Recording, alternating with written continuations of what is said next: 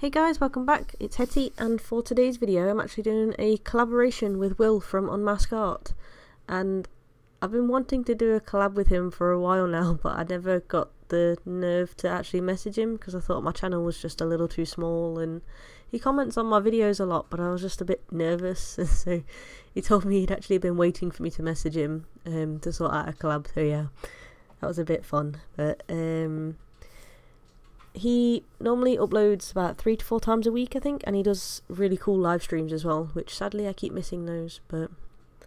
And you should definitely go and check out his channel if you haven't already. He's done a couple of collabs now with Claire from Black Summer Colouring, and he did one with Christina from Hit Art.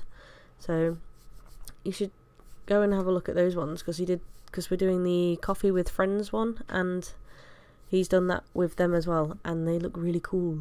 But my favourite things he does is his landscapes. They are really cool, and he's just got some soft pastels as well, and the work he's been doing, it's like, even though he's only just started using them, he looks like he's been doing it for ages. So yeah, but anyway, on to my half of the collab. I originally thought of doing like a Japanese coffee shop sort of thing, and I was going to do a mix of old and modern, so like the old wooden windows and a lady in a kimono. But then I just thought that the pose was very cliched, I guess, because he sends out a template for us to work from, so then the pictures can match up, like just with the table and the mirror or window, whichever you use it as, or picture. But decided to go against using a proper chair, and I wanted to do an underwater theme, as you can see, so I went with a mermaid and having her sit on the table, which was quite awkward to draw, but it turned out okay. I'm quite happy with how the post came out, so yeah. And I wanted to do this piece in my watercolours as well, because as I've mentioned many times, my blue markers are all pretty much dead now and I need to get new ones, but I thought it would work really well in watercolour. And it took me a few times to even draw out the template on the watercolour paper to get the image down. So that took a good half an hour to an hour or so, just making sure it was alright. I mean, I know I could tweak it on Photoshop, but I wanted to get the basics down as close as I could. But I decided to put some seaweed at the bottom, like it's growing up the table, to try and give a little more depth to the piece, to make it look more like it's underwater, other than the obvious blue and mermaids and jellyfish. But I thought the gradient to the dark to the light blue, and the mix of the different tones of green for the seaweed, I thought it would give a little bit more depth to the piece. So it was actually quite nice to just do the fine brushwork, because it's been a long time since I've done something like that, so it was quite therapeutic for me.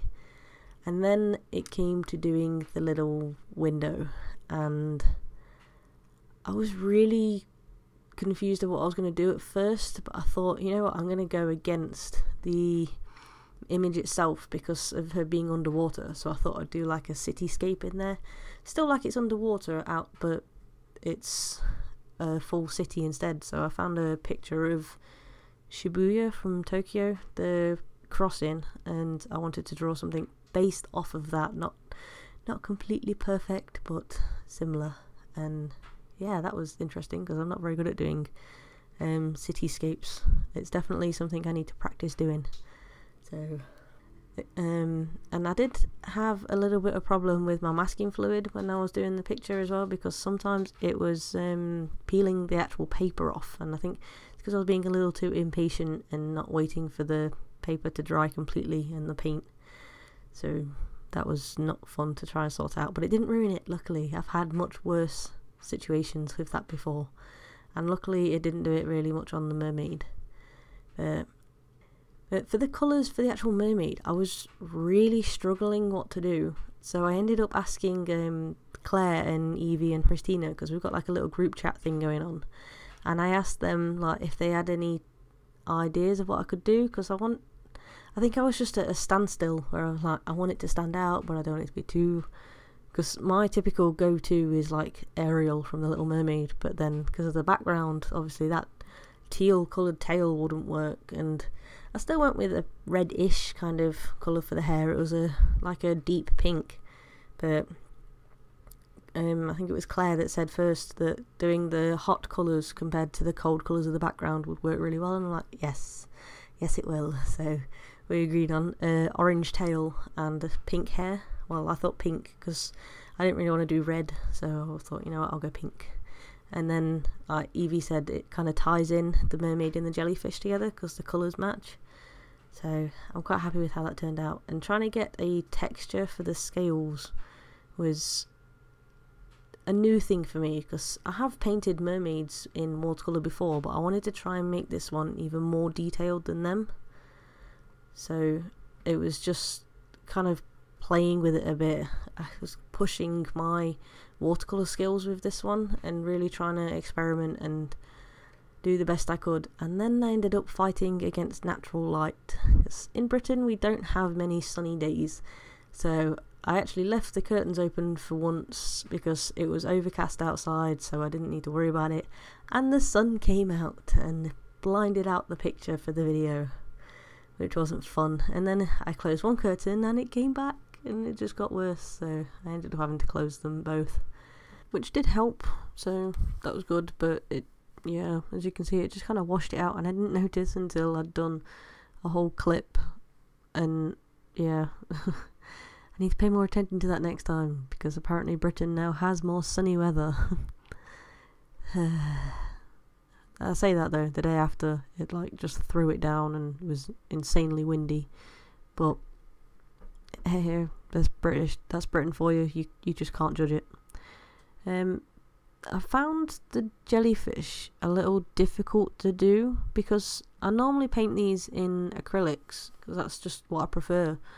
So to try and help, it was more like trying to get the tails, the tentacles, whatever those things.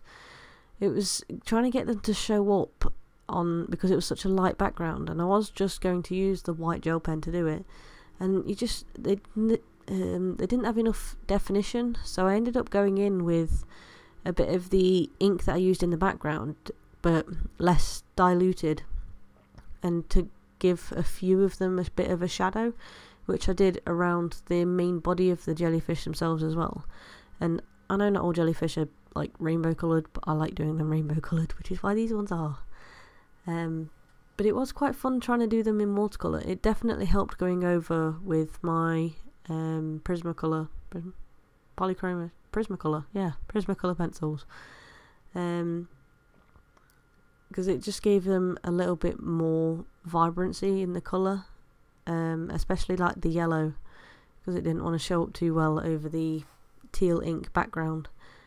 But I'm actually really happy with how this piece came out, and every time Will does one of these collabs, it really amazes me, because somehow they always match, even though like we don't see each other's pieces until they're finished. Like we've got no idea at all what the other person's doing. Somehow they always seem to work. Like when Claire did it, they both did a historical piece, and I mean, mine and Will's this time don't link directly like that, but the colours match really well, which is pretty cool. So you should definitely check out his half, because it's so cool.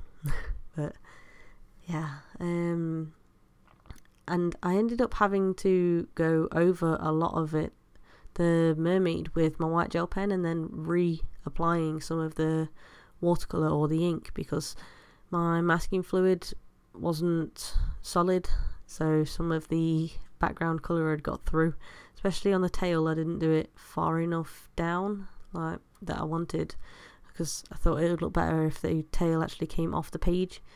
So I ended up having to go in and fix those little bits, and just general tidying up, I guess.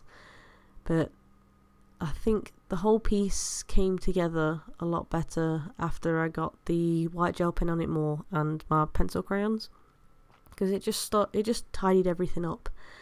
And there's like your normal frustrating things that happens with watercolour, like with the eyes. It bled into the skin tone because I was just impatient, but luckily it's easy to fix. So but I have to say I'm in love with this pink colour. It was a mix of one of my, I think it's called Rose Madder Hue watercolour, and then I used the Winsor & Newton inks that Christina got me for the Christmas collaboration, and I used the purple out of that, and that purple is still like a really amazing colour. It's just so vibrant. But then originally I wasn't going to actually do a line art for the piece, but I thought it just needed, especially on the mermaid, it really needed to have that little bit more definition and just to bring her out of the background a bit. And my husband actually got me a new brush pen, which is the Kuretake Zig in Peacock Blue, and I was just wondering like which piece to actually use this on first, and well, this one worked because it was in blue instead of black, because I didn't want the harshness of the black. But this is still quite a dark blue, and it's a lot like the other Kuretake brush pen he got me, which has got a really soft tip, which I did show in one of my fan art feb videos. But compared to the Pentel brush pen, these ones have, it is a proper brush knit tip, but they're a lot softer and they're shorter, which is I think a problem with the Pentel one, is because it's got the longer bristles, it puts out a lot more ink, which is a lot harder to control, whereas these, it's just the right amount for me anyway. And it just made it really, I mean, some of the parts I just got carried away and I had to thicken some of the lines, but I think they all actually worked well for the piece. And yeah, I love doing hair with brush pens as well. It makes it so easy. But we're coming up to the end of the video now, so I hope you enjoy the video, and I'm super proud of this piece. You should definitely go and check out Will's, and I will leave a link to that in the description box below. And yeah, thank you for watching. Please like and subscribe, and I'll see you next time. Bye.